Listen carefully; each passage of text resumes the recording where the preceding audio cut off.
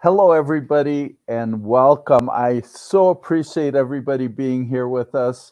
I am Peter Goldstein, founder of Wedidit.Health and Chief Synergy Officer. And I have chosen Chief Synergy Officer because there's just so many amazing people, amazing organizations in this plant-based movement.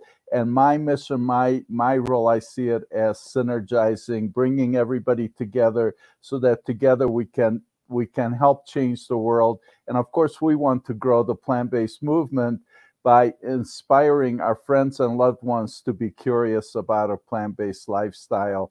And that's what we feel is missing in this world. If we all can replace our frustration when we try to inspire somebody we care about, replace that frustration with the joy of watching them thrive, I think that everybody will have a much better life and certainly will grow the numbers.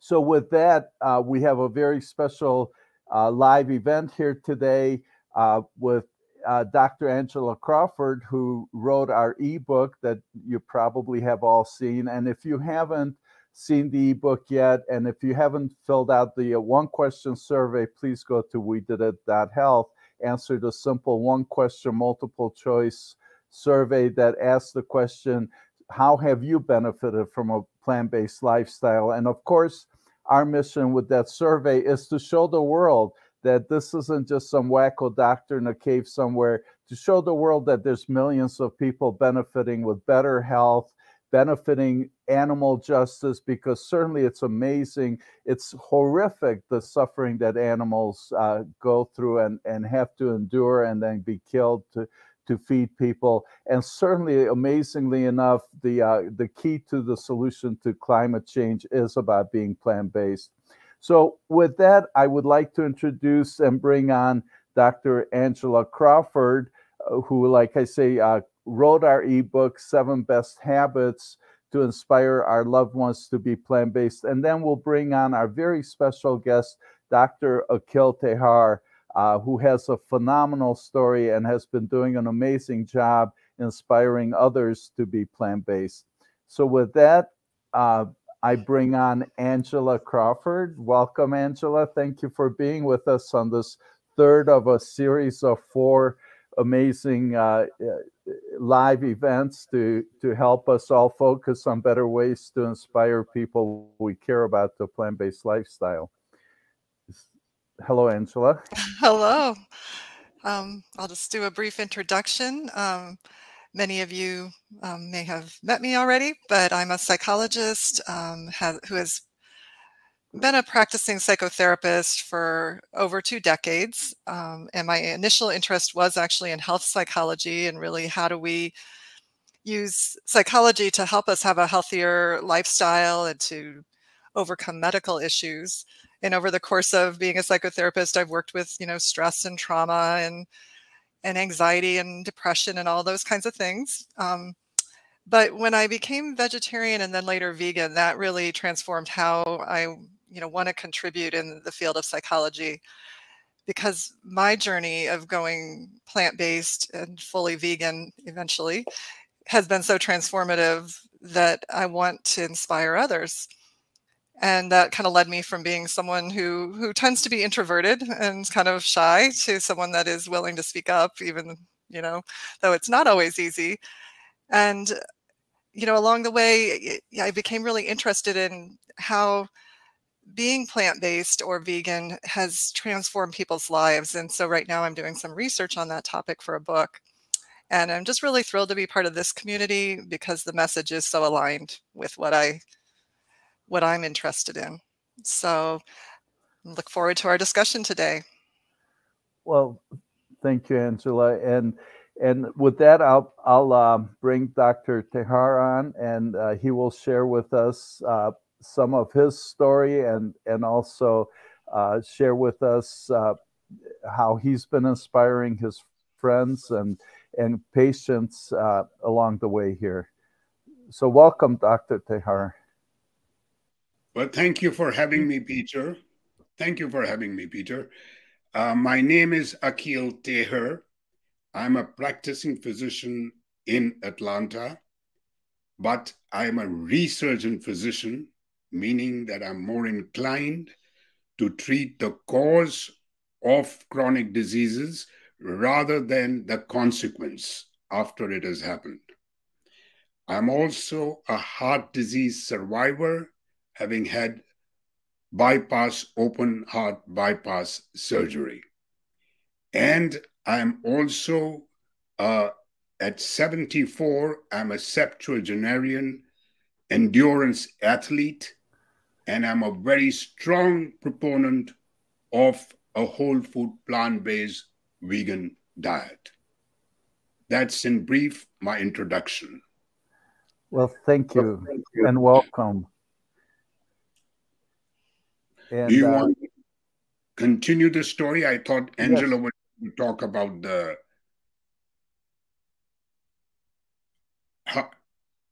I'm sorry, do you want me to continue, or Yes, was Angela going to talk about... Please continue and... yes. Okay, so here is my story. It fits with the fact of what Angela is going to speak about regarding show, don't just tell, and sharing compelling documentaries. Now, in keeping with the about themes, I want to share with you a story that just recently happened.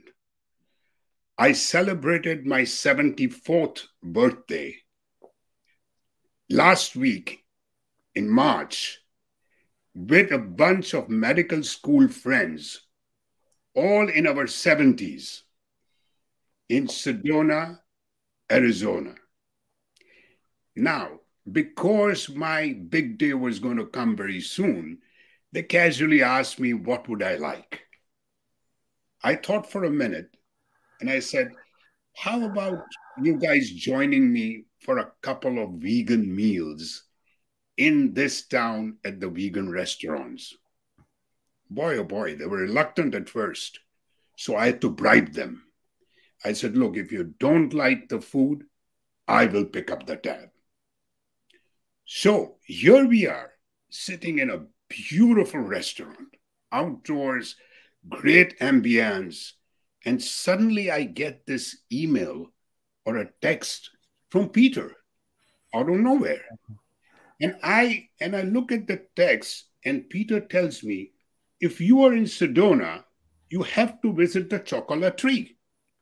And I wrote to Peter, I am at the Chocolaterie and having this meal around here, but a little apprehensive of what my friends would feel after the meal. Trust me, folks, this meal was so good that there was not a morsel left on the plate, and everyone said that, oh my God, we did not know that vegan meals can taste so good. Can you put on the first two slides, please, for a while, just to show the picture of the restaurant as well as my group, the old fogies. Yeah, Sally, please share the slides. Okay.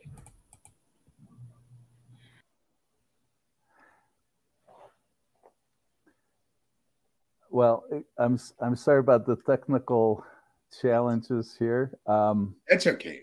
Yeah, we'll find those. And then I thought, and I said, my second request would be to join me for a 5 to 6 mile hike. Now, there were 7 of them who agreed. And they said, look, if you can't make it for half a mile or 1 mile, we'll turn back. I said, fair enough. Not a problem at all. So we go on the 6 mile hike. And I tell you, folks, it was so beautiful with little streams and, those logs of wood that we had to balance. And I was so happy that all 7 of us finished our 6 miles hike and then went to the second restaurant, the local juicery that was also a vegan restaurant. So in a very small way, my wife and I that day played a part in inspiring others Now, what they take back home, I don't know, but we have planted the seed of a whole food plant-based. Now, having said that, let me tell you, things are not always this good. My story, up to the age of 61, I was a creator of my own unhealthy lifestyle. I spent the better part of my life enjoying rich, unhealthy food without worrying about the consequences of unhealthy consequences like heart disease. Like many, I believed heart disease will not happen to me. So like a moth to a flame, I was drawn to meat, eggs, dairy, processed foods, sugar. And like a food addict, I needed these to get my daily high. You know, folks, they called me a seafood eater, an SEE. And you know, the thing is that I ate everything at sight, be it unhealthy Indian food, unhealthy Italian food, Japanese food, Mexican food, you name it, and I've eaten it. I was also a couch potato. I did not know the meaning of exercise. The only possible exercise I did was with my hand muscles taking the remote and changing the channels while lying on the couch. So, with having said this, on top of it, I had a type A personality. I needed everything under control. I was competitive to an extent which is not healthy. And it was either my way or the highway. All this led into a very stressful situation. And I could not handle stress. You see, stress everybody has. Right now, the presidents and prime ministers and world leaders have a lot of stress. And they can handle it or they're pretending. I don't know. But they are doing it. I could not. It led into a chronic stress of inflammation. And so I was not surprised when heart disease came knocking at my door at the age of 56. And I had triple vessel blockages. Two of my arteries were 98 to 99% blocked. And my plaques were so thick, they had to use a diamond tip drill to shave off the plaques. And in the process, I had a cardiac arrest. My heart stopped. They had to shock me, to revive me, to get my heart beating again. They stopped the procedure. They kept me one night in the hospital, continued the procedure the next day. But to my shock, I had these huge battle burns on my chest. Now, and so I decided that if I was going to continue this kind of a lifestyle, what was it? So in spite of having this coronary artery disease and medical problems, my type A personality prevailed. And I put on a brave face, laughing at my medical problems, continuing my poor lifestyle and my poor dietary habits. While inside me, there were tormenting thoughts running riots in my mind. I was a doctor. I was supposed to help patients, to treat patients, not become one. So slowly, I started withdrawing from life. And the next 5 years were the most horrendous 5 years that I ever faced in my life. I was miserable. I was depressed. I used to sit on a chair looking vacantly at nothingness for hours at end. I would have crying bouts. I would also get into a rage. And I used anger as a cover-up for the deep despair I felt. Now, all these negative thoughts And this, deep energies, dark energies manifested into physical symptoms. So I started having pneumonias, bronchitis, sinus infections visit me every year. And then because of my long-standing the diet, the American diet, with hardly any fiber, I was under constant chronic constipation, which led to the infamous diverticulitis, which perforated twice. And the second time when I was in the hospital, I kid you not, there were surgeons waiting out in the wings, waiting to open me up and take off my diseased colon out. I talked to my gastroenterologist and all that, and thank God I refused. And so, again, there was this enlarged prostate where I had to have, with bleeding and acute retention of urine, they put me in a hospital. For 24 hours, they put huge catheters trying to take out those immensely big clots. And I'm not lying. It was like somebody piercing an iron rod in your genitals for 24 hours. I had hit rock bottom. And at one stage, I thought of giving up everything and ending my life. So it was no surprise again that my stents failed. I got restenosis, and I had to have an open heart bypass surgery. Now things change. This is an inflection point, the reflection point, my transformation. I don't know what it is, but I suddenly felt I had two choices. First, to lead my sedentary, mediocre lifestyle and to, like every of my heart patients after surgery did, or to transform my life, incorporating all this healthy diet, meditation, exercise, yoga, sky breathing. I could have sat on the rocking chair, retired, and lived vicariously through my children and grandchild, but I chose to live life to the fullest. That's people, I want you to do that. I chose to live life to the fullest because I wanted to make this come back into an opportunity. So I started eating right. No, I was not plant-based. I started eating better. And as they were taking me into the surgery room, I looked at the nurses and promised them that I would do a half marathon in 8 months' time after my surgery if all went well. Some of them smiled, some of them humored me. Some people thought that it was anesthesia-infused talking, but I don't blame them.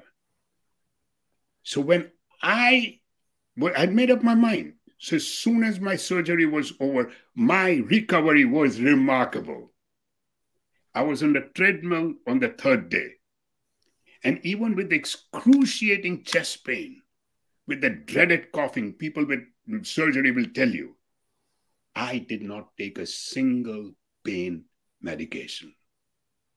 I know it may sound a little odd, but to me at that time, pain of that nature was a pleasure compared to the physical and mental agony that I had undergone in the last 5 years. So I had to keep up the promise. So I said, man, I've got to do a half a marathon. Now this sedentary slob who has not even done 1 kilometer is now shuffling on the ground, trying to walk, and then slowly take up jogging, then take up running. And when I started enjoying running, the words of, I think it was Neil Carroll, yes, the middle distance runner, Irish runner, who said that running is a classical road to self-consciousness, to self-awareness, and to self-reliance. And to me, running became a meditation in motion. I love the birds chirping. I love the waterfalls, even the smell of the soil, even the squirrels smudging for their food was pleasant noises to my ears. So the time came, 8 months later, my wife and I went over to Nashville to run my first half marathon. There was a dichotomy of fear and excitement. But the day came when I ran my half marathon in 3.5 grueling hours. But my damaged heart had not failed me. It figuratively and physically carried me to the finish line. Now, I was really feeling good, but I still had those problems of diverticulitis coming up, not that often, but did come. Sinuses, they were still bothering me. And I used to enjoy this long runs, and then I would come and have a big piece of chicken or fish, and then I would lie in bed for 3 or 4 days. Absolutely lethargic, no energy. And I turned around and said, I'm doing everything, meditation, yoga, I'm trying to eat better. What is it? Am I overdoing it? Then one of my friends, a doctor friend, gave me the book of Dean Ornish. His first book of how to not only prevent, but reverse heart disease. I read that. And then I started deep diving into others. I met Dean Ornish in person. Then I met Michael Greger. I read Michael Greger's How Not to Die. Then T. Collins, who wrote the testimonial for my book, Open Heart. And so did Neil Bernard. I met him, and then he wrote a testimonial to Kim Williams. What a man. He said that death is inevitable, but it should not be your fault. So all these people I read, and then I said, wait a minute. All these people have one thing in common, that it is the whole food plant-based vegan diet is the only diet that can not only prevent but reverse chronic diseases. So I started from a flexitarian. I'd already cut back on meat, eggs, and dairy. Now I gave up meat but continued eating fish. Then I gave up dairy. Then I gave up eggs. Then finally I gave up fish, but I took a whole circle. I became a vegan, but I became a junk food vegan because I had a lot of fried foods and sugar and all this processed foods. And then finally, I turned into what I call a good vegan. And to tell you, I was worried at one time because I was an athlete and I wondered whether, as every other person, I wondered about protein. And then when I read all these things, that plant protein is immensely good. To give you an example, when I used to run, when I was a non-vegetarian, like I told you, I would be in bed for 3 or 4 days. So this is a true story that happened to me. I did a 100-mile bike ride in Mobile, Alabama. And for some reason, it was 31 degrees. There was crosswinds, gale force winds, and it took us 9.5 hours to complete the 100-mile bike ride. This thing, I think it was in 2016. And once we finished the thing, we had a huge vegan meal. I had become a vegan by then, a good vegan. And so I felt really good. So we said, let's go back to my small town, Gadsden in Alabama. As we were driving, I get a call from my office manager that the doctor that was supposed to work the next day is reported sick. And without batting an eyelid, I said, no problems. I'll come and work. So here we are, 9.5 hours of bike rides, 6 miles going around to my small town, getting up next morning and doing a 10-hour shift like it was just any other day. Such is the power of a whole food, plant-based vegan diet. And in conclusion, because I am a septuagenarian athlete, I want to tell people this, that make no mistake, that age is not a limiting factor for anybody to change their lifestyle. I did it at 61. If I can do it, so can you. Thank you so much. What a beautiful story. So amazing, so inspiring. I was tearing up listening to you. It's just congratulations and what a beautiful job. Um, I'm speechless. I don't know what to say. You've gone through all the phases. You have hit amazing bottom. You hit bottom and then kept finding a deeper bottom, and what an amazing bounce back, and what a great story. I look forward to you inspiring so many people to change their lifestyle. That's Thank you so very much for sharing it. Thank you so much, Peter. It means a lot to me. As far as people can get this health message out, I am so grateful. Yes. Thank you for sharing it. And with that, I'd like for Angela to say a few things here, and we'd love to hear more about your stories of how you're inspiring other people with your story. So thank you, and Angela, please go ahead. Okay. Well, that was an amazing story, and when we were thinking about who would be a good role model for what we were sharing today, you definitely came to mind, Dr. Taylor, because your story is amazing. I did read your book, Open Heart, or what was it called? Open My Heart, or yeah, it was so good. Yeah. Thank you so much, Angela. So, yes, that's it. Yeah, so that's a perfect example of what today's all about. Today we are covering practices 4 and 5 from the ebook, which are show, don't just tell, and share compelling documentaries. And they both really have to do with us being a role model for a plant-powered lifestyle as a way to advocate and inspire others. So often, our actions and our way of being speak louder than words.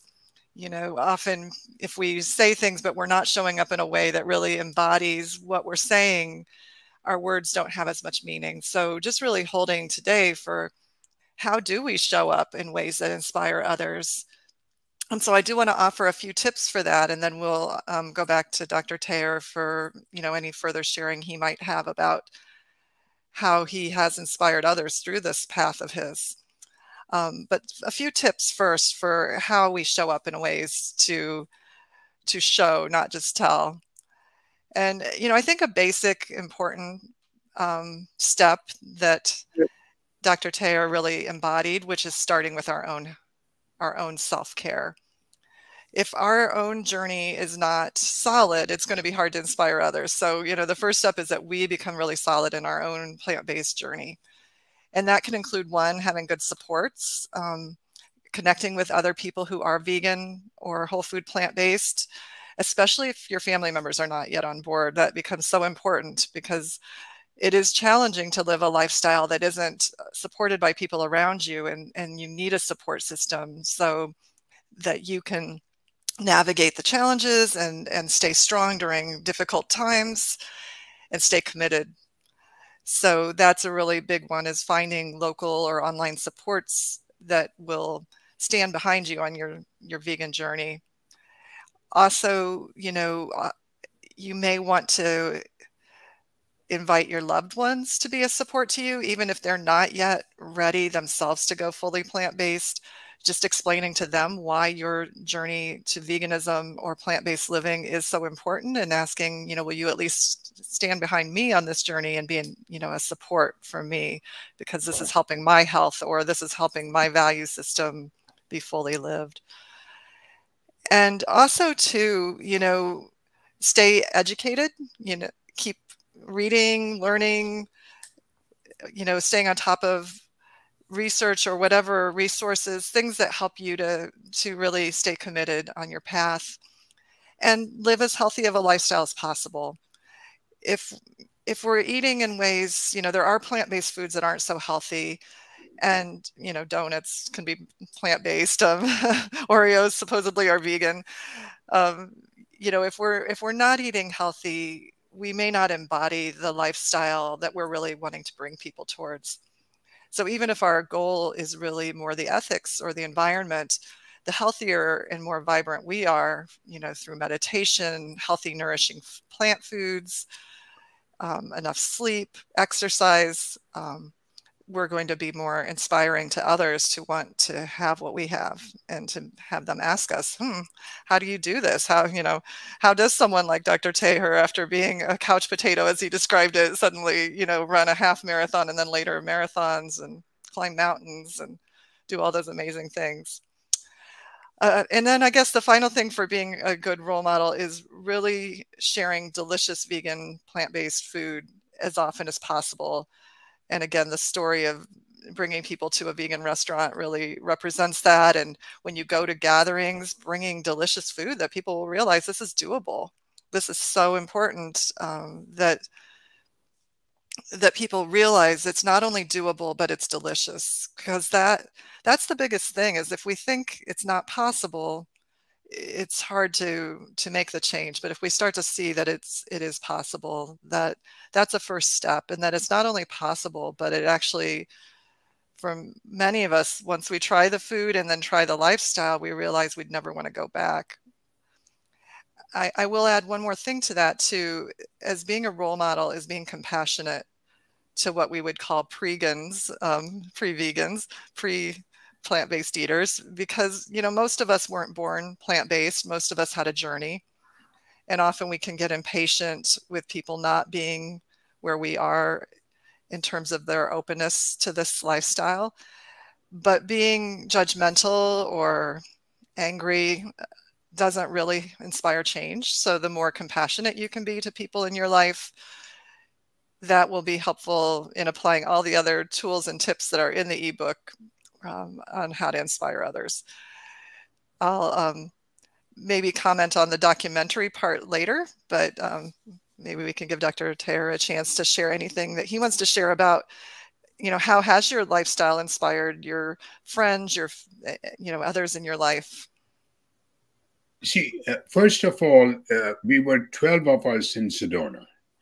2 of them were hardcore meat eaters. 4 of them were on a herbivore diet, omnivore diet, whereby they ate both meat as well as vegetarians. 6 of them were vegetarians. And the 2 of us, my wife and I, were vegans. So as I said, that we planted the seed over there. Let's see what happens. Number 2, my immediate family. My wife, because people turn into vegans for 3 obvious reasons, which Angela has very clearly mentioned in the past talks. For a health reason, for the climate reasons, or due to the animal rights. My daughter and my wife turned vegan 25 years back because of animal rights. I did not. I turned because of health reasons. My son still eats chicken, but what we do is, he has turned, after reading my book and all that, he has now got a lot of veggies and fruits in his diet and very little of the meat. When he comes home and we have a family eating period, we don't cook for him. We say, you cook your chicken. So at times he's a doctor. So he comes around, his hospital, is working on emergency rooms and all that. So when he comes, he doesn't have time. He says, no, forget it. I'll eat what you all eat. So he's getting into it. And we are not giving him a plateful of chicken and say, go ahead, we are doing this for you. That makes it easier as well as harder, if you know what I mean. So he's getting into it. So that's another reason. My third thing is my patients. I don't tell them that if you do plant-based, you're going to live long and you're not going to get diseases. I always tell them, this is what it is, and try it out. If it is going to work for you, come back and let me know. If it does not work for you, we'll talk about it. So that way I've been able to change more people than just by lecturing them. So, and come on, let's have nutrition. If nutrition is that important, and as who said that? Maimonides said this, that no disease that can be treated by diet should be treated by any other means. The philosopher. So if that is so important, the diet and nutrition, why are we not being taught in medical schools? I had 0 hours. My son had 25 hours.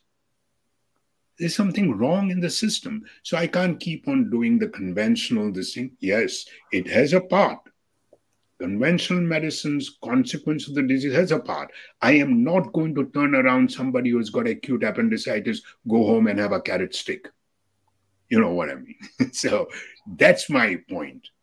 But we have to, chronic diseases is killing. Acute appendicitis is not killing people. Heart transplants we do, but not killing people. Chronic diseases. Absolutely. Wow. Thank you so much for that.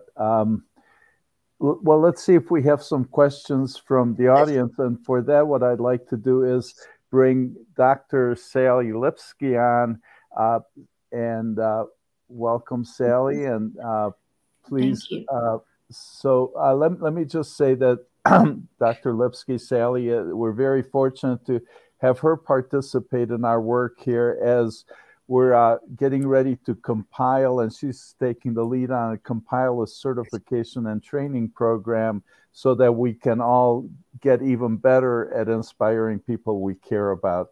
So Sally, please tell us just a little bit about yourself and share some of the comments and questions that people in the audience have had for us.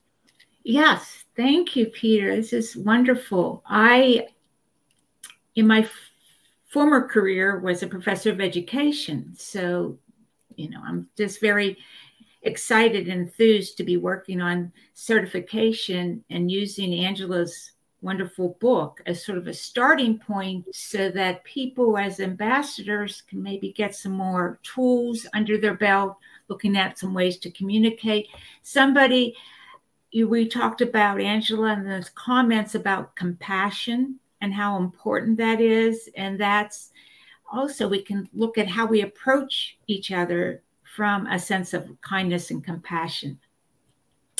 So looking at the questions, actually, some of the questions, Dr. Tayar, were answered about your family, about do you recommend it to your patients? And someone asked you when you were in the hospital, did they feed you animal products?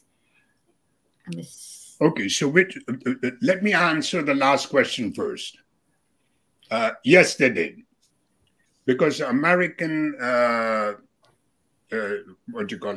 Heart Association diet still, or the American Medical Association diet, does not have a plant-based diet. So they have fat-free or low-fat dairy products. They have eggs in there, this thing, but only the white of the egg. So these things were still there. So having said that, yes, I had those. Because at that time, I was not really thinking of a plant-based. So I did eat, but it was not like the huge pieces of chicken and pork chops that I did when I was a resident and working in the hospitals. So, I'm sorry. Somebody wants to know if you're taking new patients in the Atlanta area. I know, I wish I would, but I'm doing telemedicine right now. And I tell them that if somebody has a question and they can't get hold of their own PMD, they're most welcome to call me and I will answer them. So I don't mind my phone being out in the open, because if somebody really requires it and wants a bit of advice and not having their primary doctor, I would be very happy. And are you based, Sally, in Pittsburgh? I am. Yes. Oh, my brother's over there in Pittsburgh. He's an author. He has written 4 or 5 books. Yeah, Hussein Tahir Bhai. So, who knows? I may come to Pittsburgh and see you. Oh, that would be wonderful. And if I may, Dr. Tehar, Susan Francis, how would she get a hold of you? She's the one asking if you're taking patients in Atlanta. I'm not taking any more patients, right? Because I have my practice in Alabama. So those are the patients that I do telemedicine. But my neighbors, my around my circle, friends, all that, they have a phone that I'm very happy to give the number, and she can easily call me up and I can talk to her. Okay. My number is 441-4140. 256 is the area code. Okay. But the idea is that please tell anybody who wishes to write down a text first, because I don't pick up numbers that I don't know. So if absolutely. They give me a text first and say, I was in the Wedidit.Health and I was one of the listeners and I would like to talk to you. Can you? I will get back to that person. Beautiful. And Peter, put me on your payroll. Okay. You got it. We'll have you on our payroll. Yes, with the rest of us. Thank you. Yes. So, Sally, do you see some other questions you'd like to share? I don't see, unless I'm missing something. I think the questions were covered. Lots of people are saying, what an inspiring journey. What a great story. Thank you for sharing. The appreciation is definitely present in the comment section. It's amazing. Absolutely. We have people doing yoga right now and watching and all kinds of things. But everybody's so inspired with your story, and thank you so very much for sharing it. Thank you, sir. Tell me, so what are some of your favorite ways to talk to? Do you talk to patients about being plant-based? What are your favorite things to tell them? Well, I bring up the subject because if I have anybody with an acute problem, I treat the acute problem. If somebody's coming with asthma attack, then I treat them with breathing and all that. But if somebody comes with chronic problems like, say, heart disease or blood pressure, diabetes, cholesterol, then I give them an option.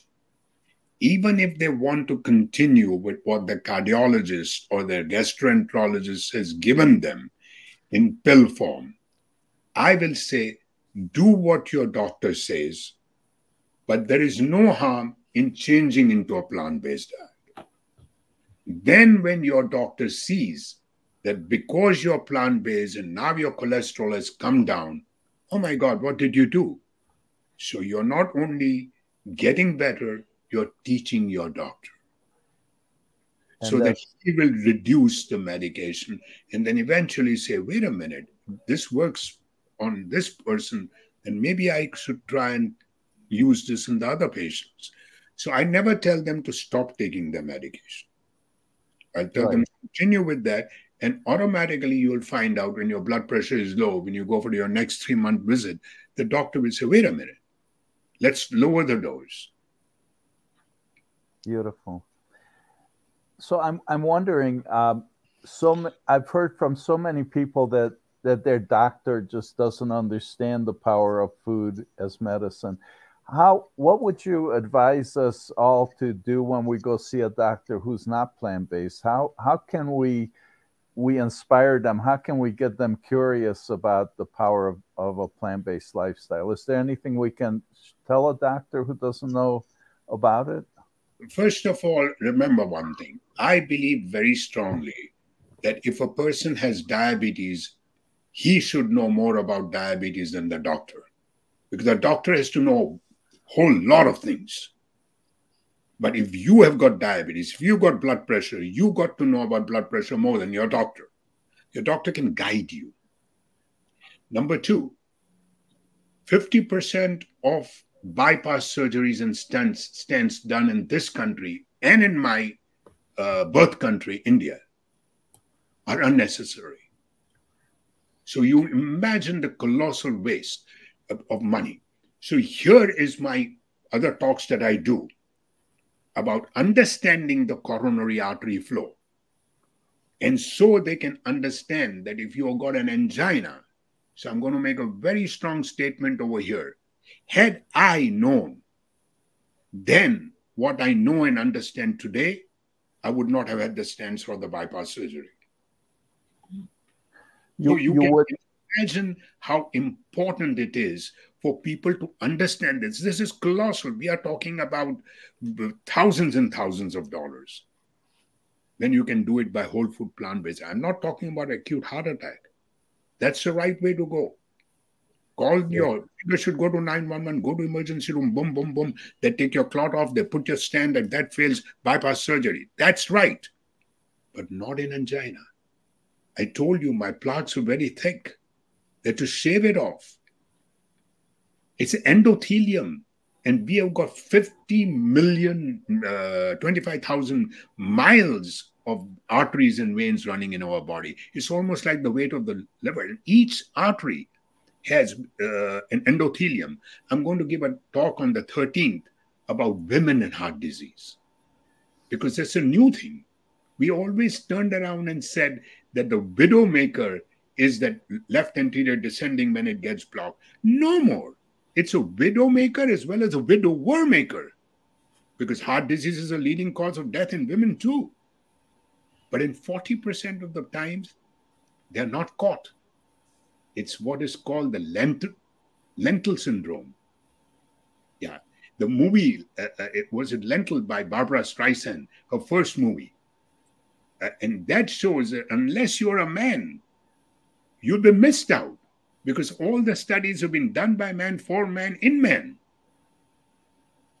But the women, 40% of the women have microvascular problems and not the coronary artery disease. So this is what because it's a Women's Month, health, I'm going to talk on this on the 13th of broken heart syndrome and heart disease in women. Doctor, somebody asked you, what are your favorite heart healthy foods? Do you have any favorite? You see, I believe that the whole food plant-based diet, as Dr. Collins and I talked a lot about it, he asked me that, what do you think about it? And he says that generally speaking, if you have a whole food plant-based diet, it has enough micronutrients and macronutrients to help not only in heart disease, but any chronic disease. They're all interrelated. So your micronutrients and macronutrients are all there in a plant-based diet. But I see, as you grow older, you're not very much into food. I mean, your taste buds are there. And what we have done, what I did in the past to appease my 50,000 cells in my taste buds at the expense of trillions of cells in my body. So that I am trying to say that I have very simple things. If you don't want to eat meat and you like meat, then take earthy things like jackfruit or mushrooms and make a hamburger with that, with little spinach on top. Make a, what you call this tofu scramble. And this is a true story again.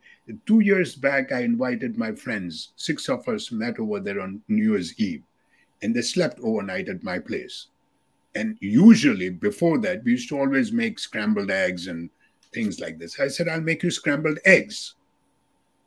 And I made them the scrambled tofu. I promise you, all of them said, wow, this is the best eggs we have ever eaten. And then when I told them the truth, that one of them said, oh, then it doesn't taste that good. So, you see, the thing is, so my point is that you can do these things, I mean, imagine you can make soups with the 7 beans and keep it up and then go on adding your things, your avocados. I'm learning. I in my time, actually, I know that COVID has created a horrendous problem for people. But to me, it was a blessing in disguise. I would have never written my book had I not got the time to put my thoughts on paper. I would have never started gardening, which I'm not too bad, but I'm not a good cook. That's why I have a wife. So, no, what I'm trying to say is, of course, she takes me to task. Each time she tells me, you cook, and both of us don't eat because I'm not a good cook. So, but what a lovely talk. What nice people. Angela, you said you are an introvert. I don't think so. You express yourself so very well. And I'm so happy to know you. Oh. And you too, Sally.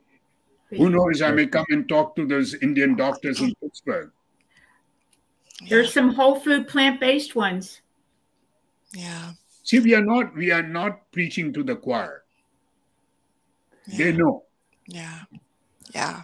So, and I'm aware of time, but we did promise to say a word about documentaries. So I'll just say very briefly on that.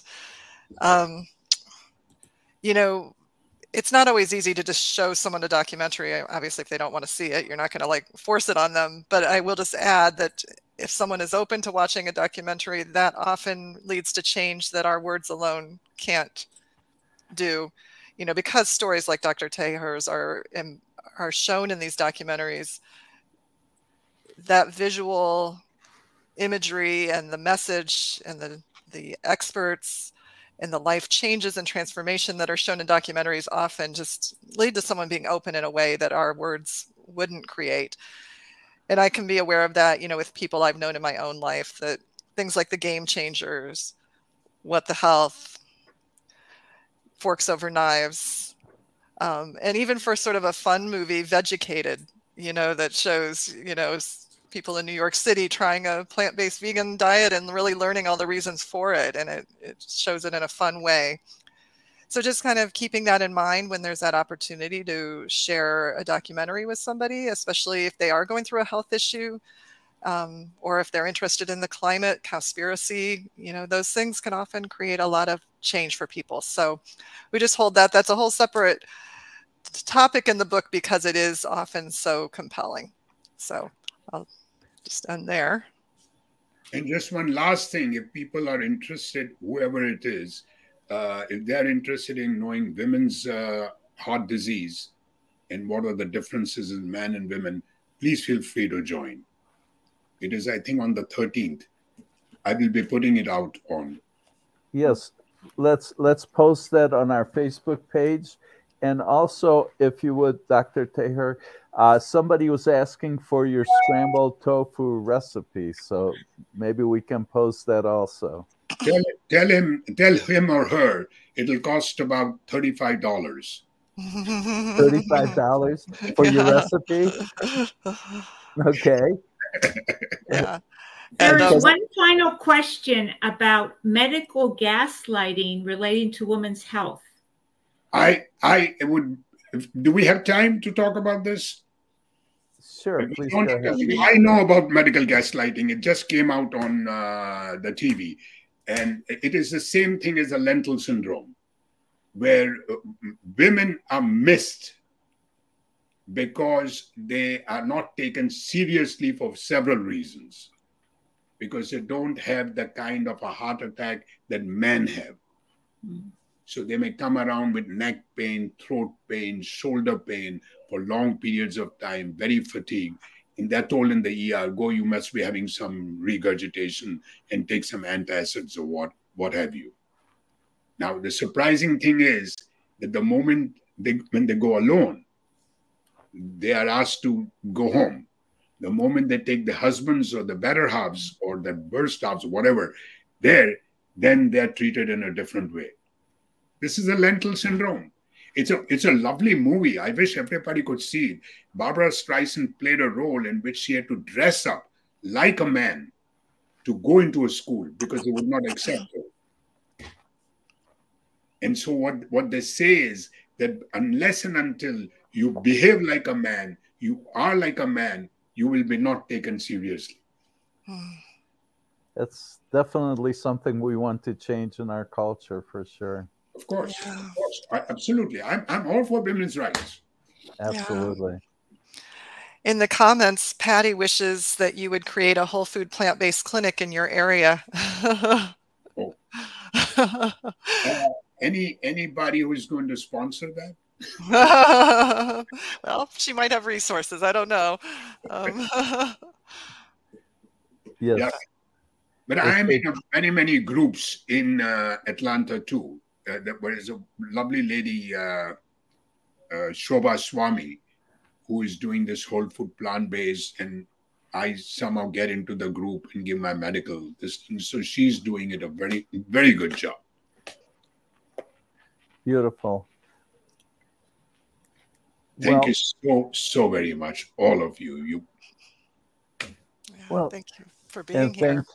Thank you, and I appreciate you. And namaste.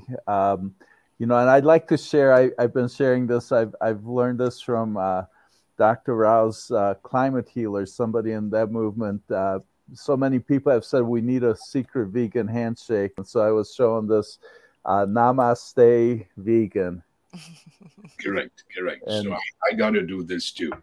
Namaste, right. Vegan. Yes.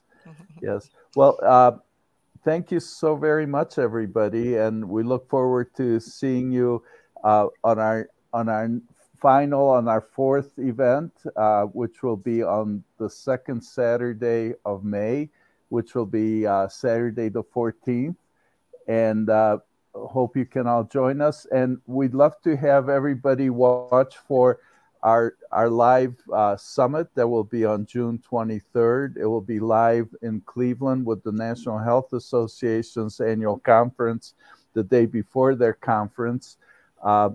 We're going to have Angela with us and some other very special guests. Dr. Salish Rao will be with us. Linda Middlesworth will be with us. And also another psychologist, Marla Friedman, will be with us. So really appreciate everybody being here and look forward to our next live session. And please encourage everybody to join us on the scoreboard. We, Million Healthy Lives scoreboard. And our mission is to show the world that being plant-based and having plant-based health and compassion for animals, the power of reversing climate change. So please ask everybody who's plant-based to join us on the survey. As you've probably done it. It takes less than a minute to answer just the one simple question. And with that, I'd love to thank everybody here, everybody who's watching, and Dr. Teher and Angela and Sally for helping us out, and look forward to next time. So thank you, everybody. Namaste. And look forward to next time. Bye-bye. Bye-bye.